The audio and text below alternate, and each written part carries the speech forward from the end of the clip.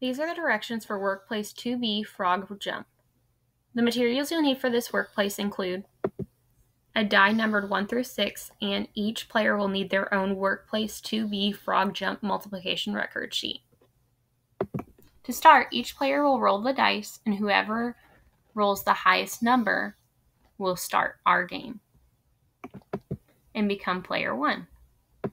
To start our game, player 1 will toss the die twice. So they got a 6 and a 5. So I will do 6 jumps of 5. I'm going to go ahead and fill that in underneath my round 1 row.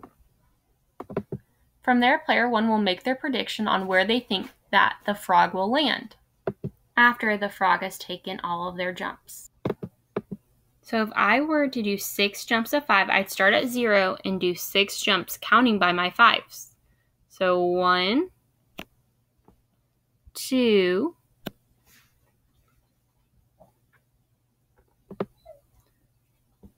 3, 4, 5, 6. Let's say my prediction was it was going to land on 26.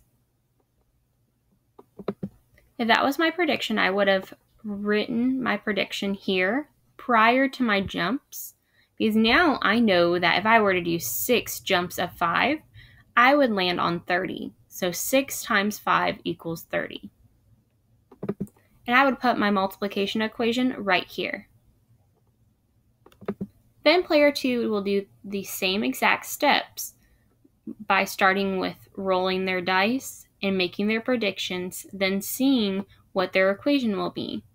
At the end of the game, players will add their 3 products, the 3 answers to their multiplication equations, and the player with the highest sum wins the game.